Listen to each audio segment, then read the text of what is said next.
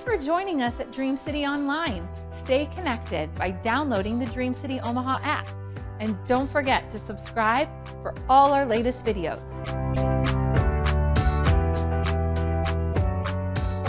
Hey guys, welcome back to Emotional Intelligence. This is week 3 of our journey through learning to steward our soul through the vehicle of emotional intelligence. This week, we're actually going to move into our second scale of emotional intelligence. We started out with self-awareness, unpacked that a little bit, walked through some practical strategies last week to help you continue to grow in that strategy. Today, we're going to introduce the second skill. The second skill is the skill of self-management. Now, here's what I want you to understand, because for many of you who maybe have made a career out of stuffing all of those emotions, not dealing with them, whatever the case may be, it may feel like at this point you've opened up Pandora's box, right? Like, great, now I've unearthed, I've become aware of all these emotional patterns and behavioral tendencies. What do I do with them now? It can feel overwhelming. I want you to know if that's where you're at, it's okay. That's completely normal. And here's what you need to know, is that awareness is not just for awareness' sake. In fact, the reason that we've generated this awareness, the reason we've been excavating some of these things that, again, for some of us, maybe we've spent years, even decades, pushing down, ignoring, shoving to the back. The reason that we've brought all those things up is solely for the purpose of learning to become healthy managers. When we put language to those things, we can begin to manage them. In fact, one of my favorite quotes is by the beloved Mr. Rogers, who said, "Everything mentionable is manageable." And what he meant by that is anything that we can put a language to, we can learn to manage. So as we began to talk about, and we're throwing around this word of self-management and becoming a manager, it begs the question, what does it mean to manage and how do I do that? Let's start this conversation out simply by defining this second skill of self-management. Self-management is defined as your ability to use your awareness that you've now gathered to regulate your emotional responses to both situations and people. Let me say that again. It's your ability to use your awareness to regulate your emotional responses to situations and people. It's so imperative that we learn from the jump that regulating our emotions does not mean that we stop feeling them, okay?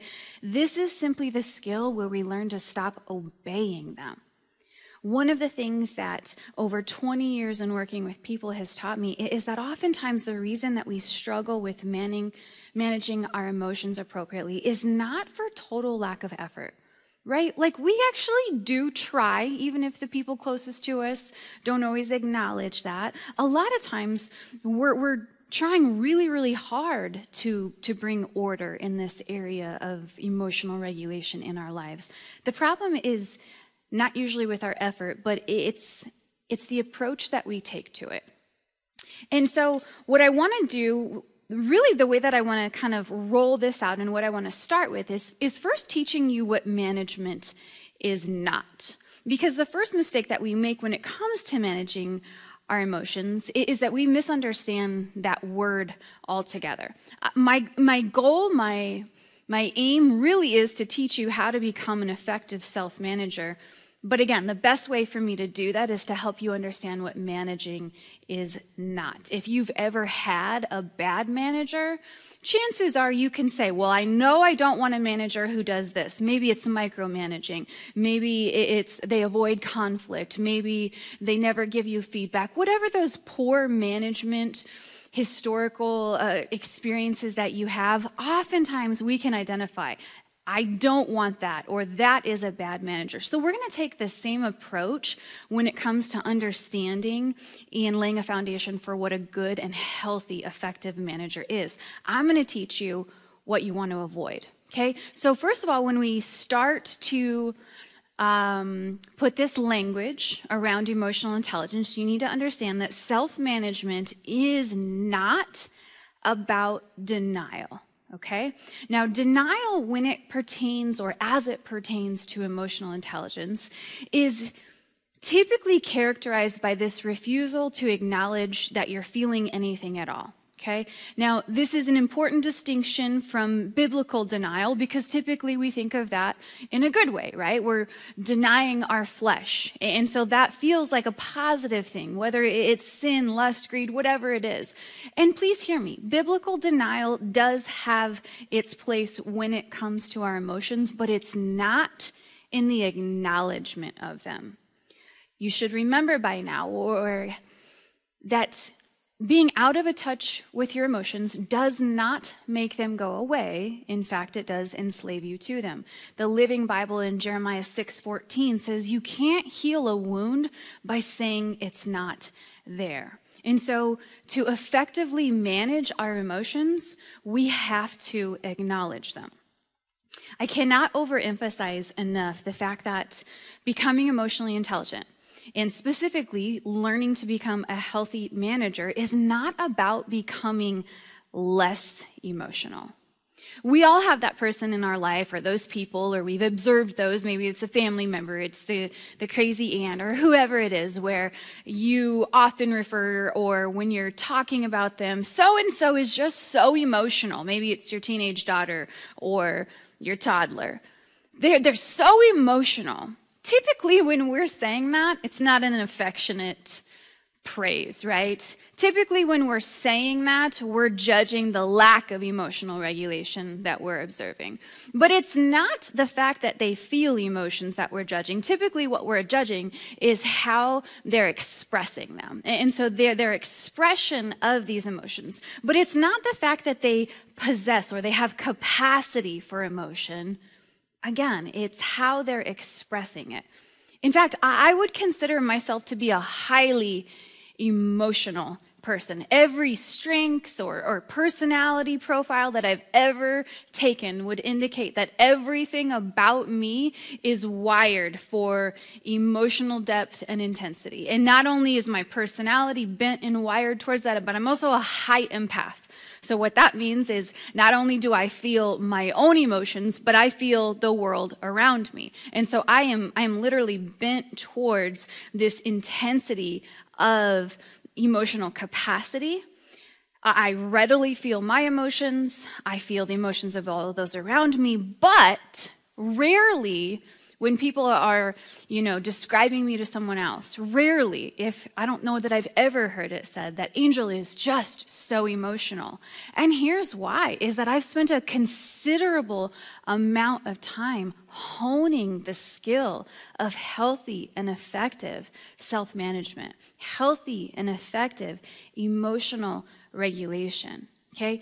And because this sentiment, though, of being overly emotional tends to carry with it this negative connotation. Oftentimes it's weak, or it's like, well, I don't want that person making decisions or being a part of this conversation.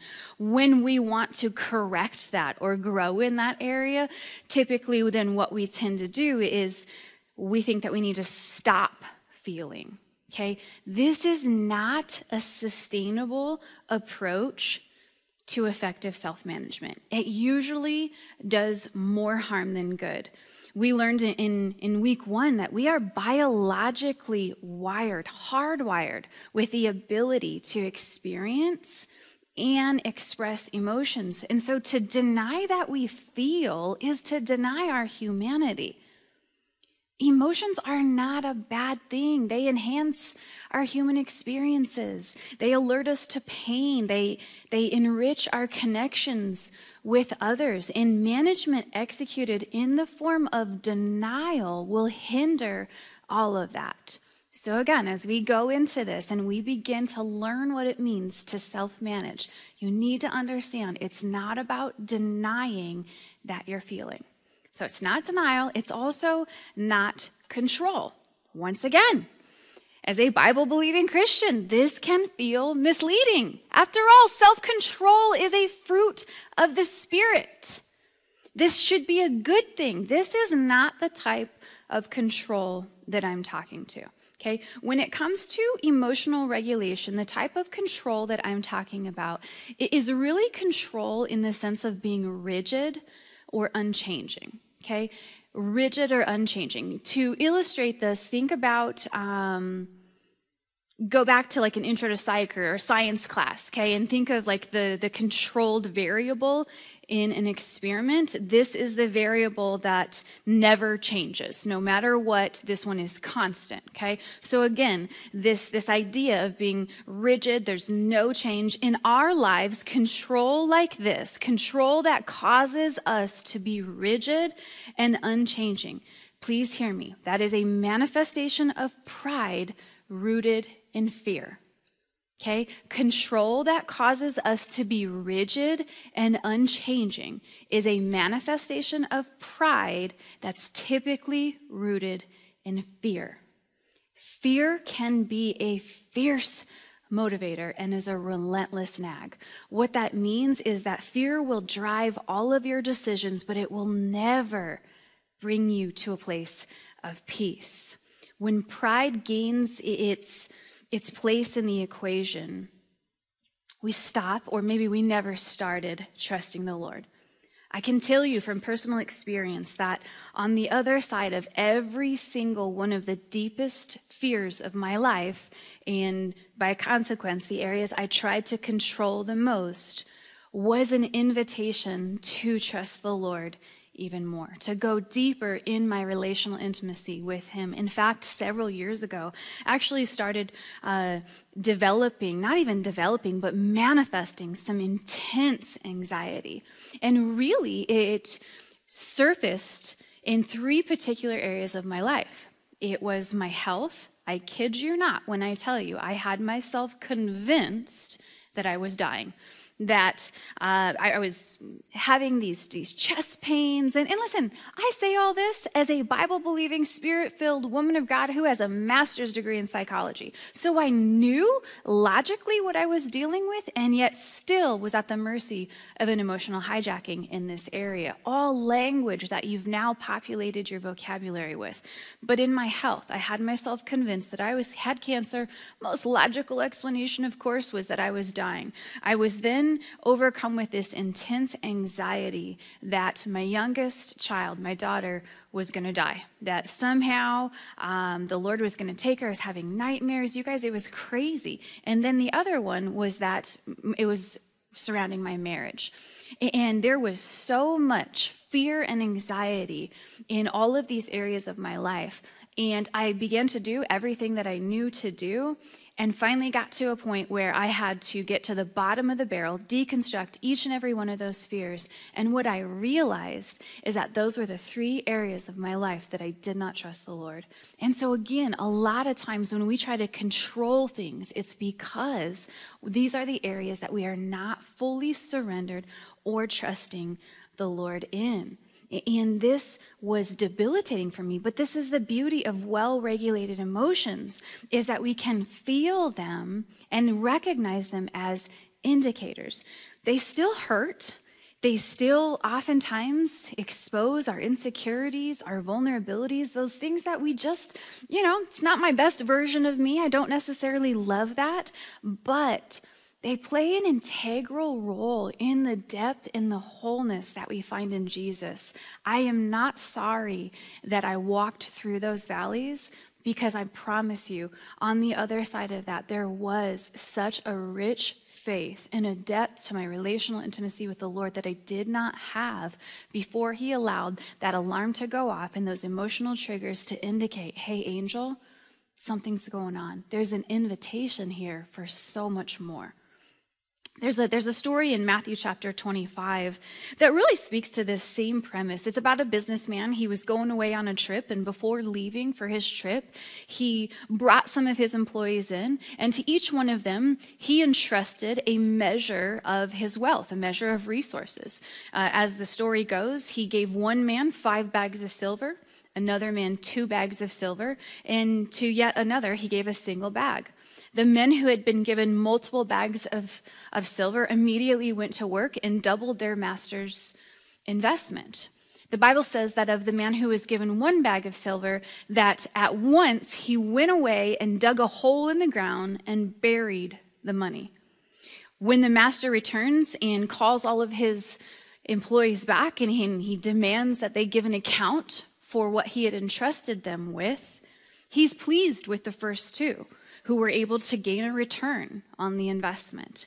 But when he hears about the one who took his money and buried it in the ground, the Bible says that he actually became angry. Listen to this exchange. This is found in Matthew chapter 25, verses 24 through 28. It says this: "Then the servant with 1 bag of silver came and said, 'Master, I knew that you were a harsh man, harvesting crops that you didn't plant and gathering crops that you didn't cultivate. Here it is. I was afraid that I would lose your money, and so I hid it,'" fear, control, "so I hid it in the earth. Look, here's your money back." The master replied, "You wicked and lazy servant. If you knew that I harvested crops I didn't plant and gathered crops where I didn't cultivate, why didn't you deposit my money in the bank?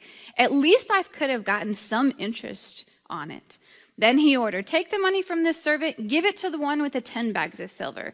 To those who use well what they are given, even more will be given, and they will have an abundance. But for those who do nothing, even what little they have will be taken away. Now throw this useless servant into the outer darkness, where there'll be weeping and gnashing of teeth." That feels so harsh, right?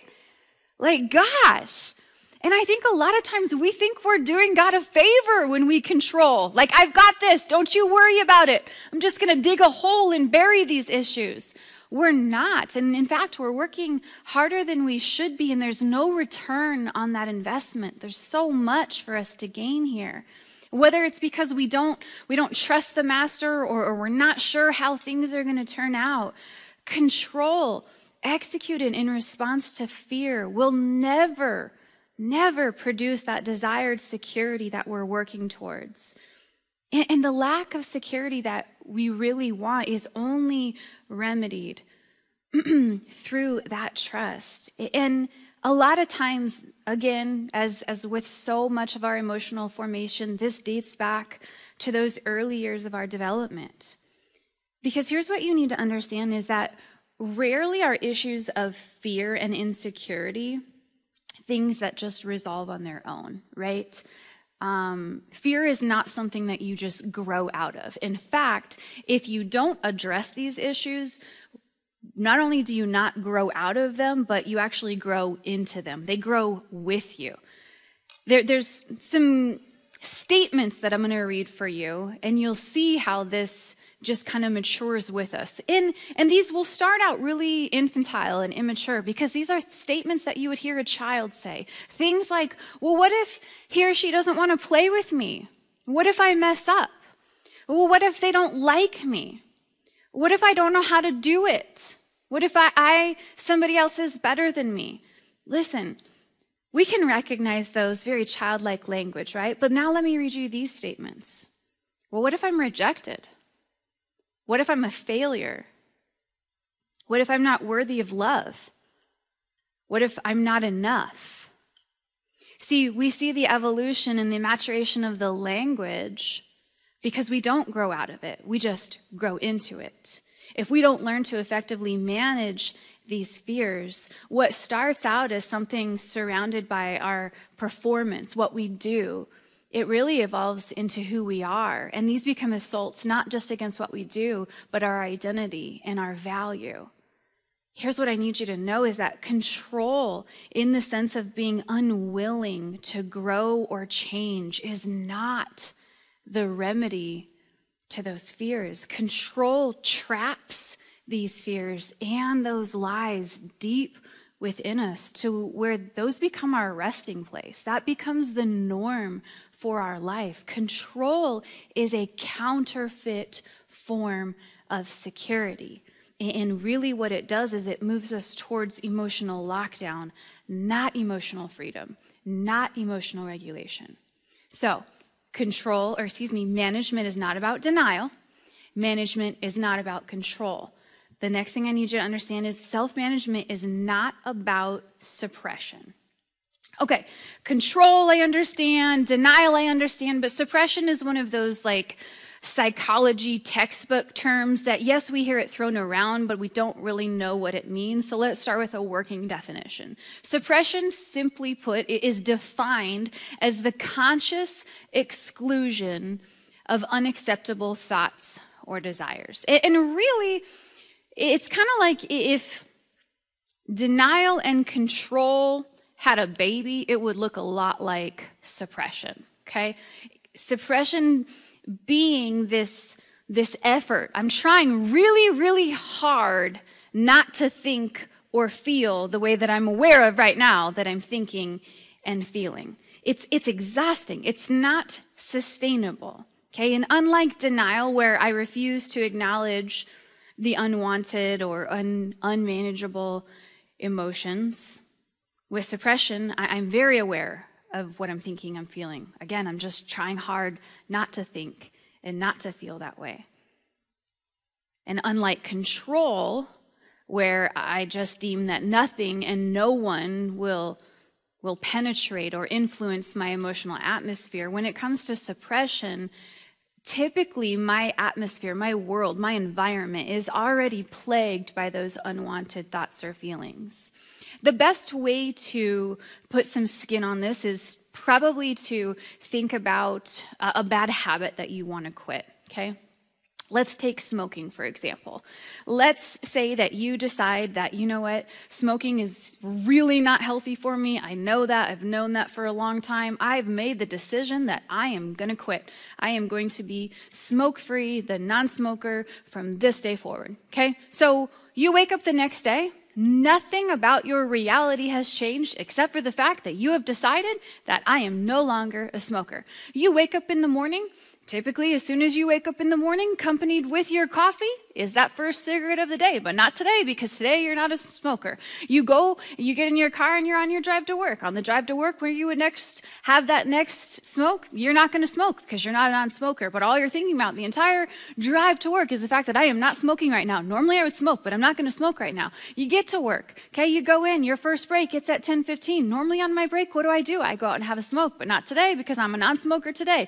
Lunchtime comes. It's the same pattern all day long. All day long, you are thinking about the fact that I am no longer a smoker. I do not smoke anymore. Let me ask you a question. What is the landscape of your brain going to be populated? It's going to be littered with thoughts of what? Thoughts of smoking. But you're trying really, really hard not to think about the fact that you would normally be smoking. Listen, when we try to distract or substitute our thoughts and emotions without deconstructing their origin, we work considerably harder as managers than we should. This is why suppression, the conscious exclusion of your present reality, is not an effective form of management. It often results in us giving up and quitting. Simply put, because it's exhausting. We just start over the next day, try really, really, really hard. And we've all been there. I'm just going to will myself not to do these things. Sometimes it works depending on who you are, depending on what that habit is. But again, it doesn't have to be this hard. Biblically, what I want you to understand is that suppression is a partnership with darkness that's typically motivated by shame. Let me say that again because I want you to understand this.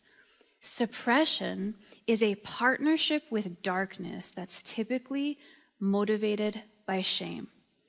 To people on the outside, maybe to those who are witnessing someone who is operating in suppression, someone who's trying really, really hard not to do this unwanted behavior or respond in this unwanted emotional expression.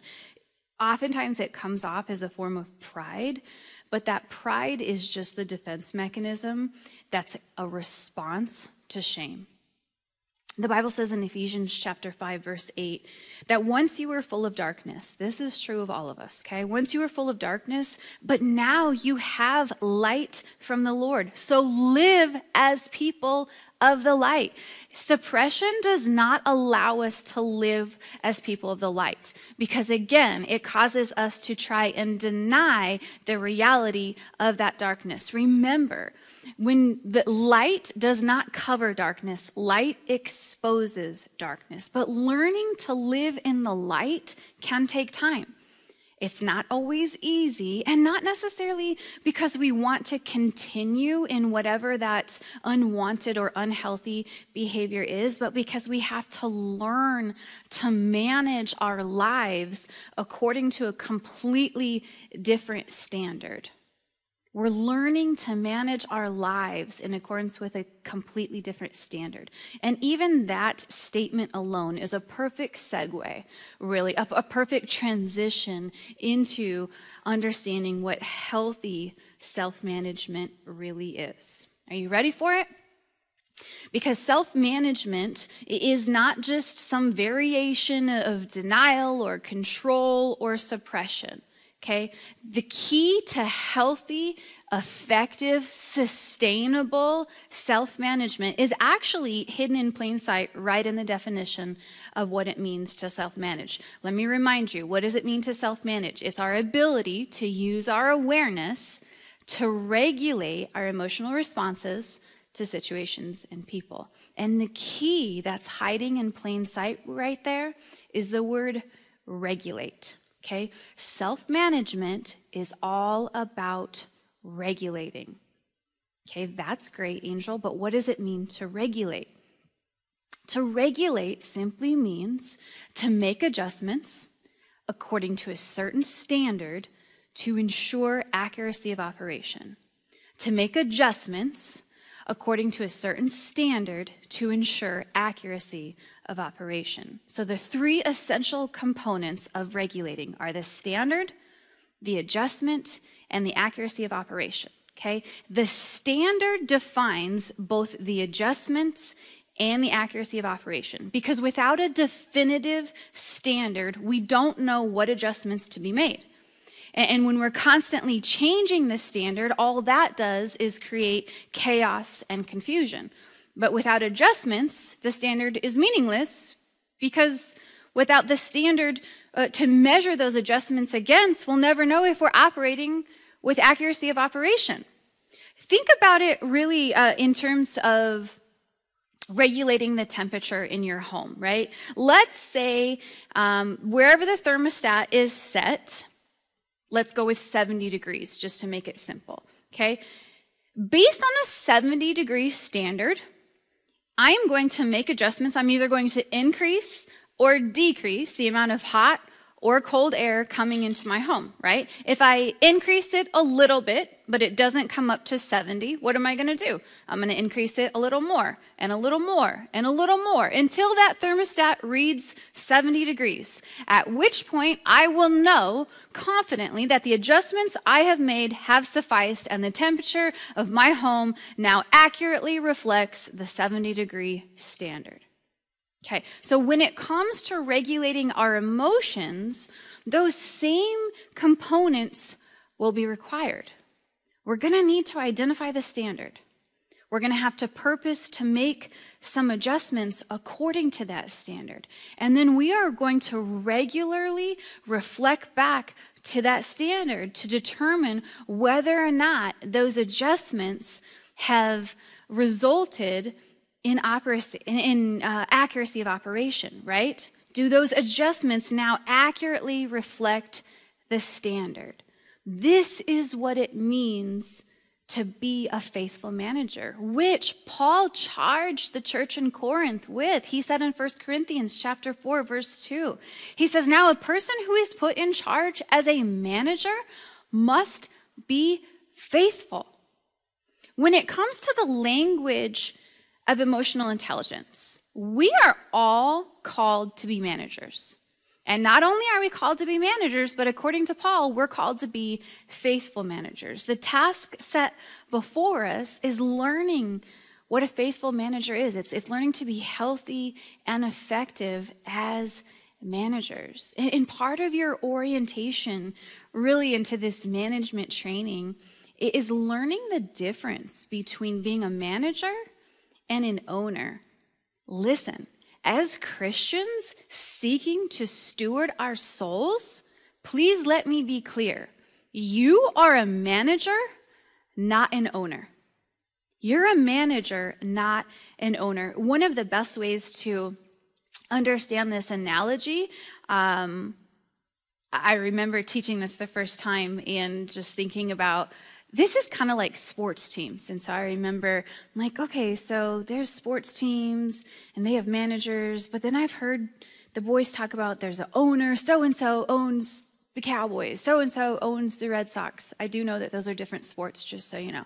But I remember teaching this the first time, and John had just gotten home, and I'm like, babe, talk to me about the difference between an owner of a team and a manager of a team. And this man was more engaged with the conversation that day than probably many of the ones that he comes home and is met with by me. But he was so engaged. And so, listen, I am not a super sports-oriented person. In fact, a lot of times, as sporty as I get is wearing tennis shoes with my jeans. And so for many of you who maybe don't eat and breathe sports like me, let me tell you what I have learned about the difference between a general manager of a team and an owner of a team, okay? For those of you, again, this is all new. Here's what I know. A general manager does not own the team. There is, in fact, a separate owner. The owner of the team is the sole proprietor, and as such, they supply all of the resources for the team. The owner then appoints a general manager to manage the team. The job of said manager is to make informed decisions with the resources available to him from the owner, and to take those decisions and carry out the vision of the owner. Again, as believers, we are called to be faithful managers. But I feel it's necessary to let you know that according to Scripture, again, you have an owner. Because we're not owners, we have to steward our resources well. Colossians 1:16 says you were made by God and for God. 1 Corinthians 6 says that you are not your own, that you were bought with a price. Ephesians 1:17 says you've been ransomed through his son's blood. These scriptures, along with so many others, confirm the truth that, again, we are not owners. We have an owner. He is the living God, the creator of heaven and earth, the Lord of all. In and through his grace, he has appointed us as managers. And this distinction is so important for us to make early in our management training, because as we progress through this emotional intelligence journey, it's going to be necessary for us to remember that we are not just trying to manufacture pleasurable emotions. We're not trying to fake happiness.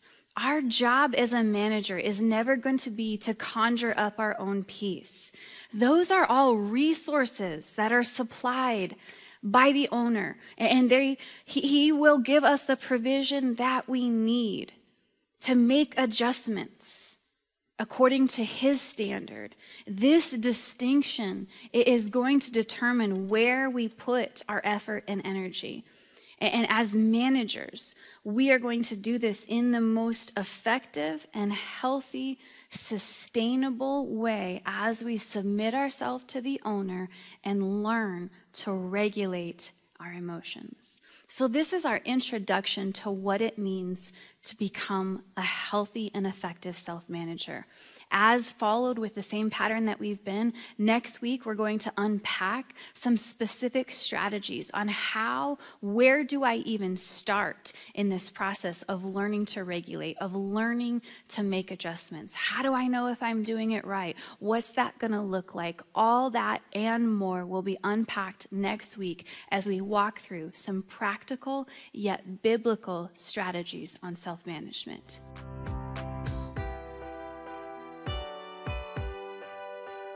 Here at Dream City Omaha, we're all about helping people discover Christ, recover identity, and uncover purpose. Please explore our past videos, sermon series, and online classes, and don't forget to like and subscribe for more.